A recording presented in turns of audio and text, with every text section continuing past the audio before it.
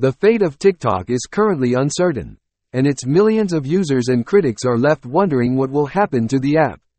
The Biden administration has threatened to ban TikTok in the US due to security concerns with its Chinese owners, but no deadline has been set for a decision, and Congress may also have a say in the matter.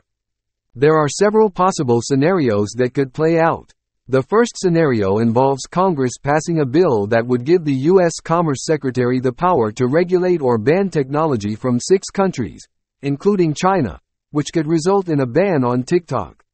The second scenario involves the Biden administration taking unilateral action to restrict or ban TikTok using its current legal authority. However, this would involve a lot of legal and political risk for the White House, as it would need to defend the ban in court and would not have the political cover of acting in concert with Congress. Another scenario is that Biden could do something small or nothing at all, and TikTok could continue to operate under a written agreement that lays out certain steps for TikTok to follow to help secure the data of Americans and prevent the flow of Chinese propaganda. Finally, judges could once again come to TikTok's rescue as they did in 2020 when the Trump administration tried to restrict the app.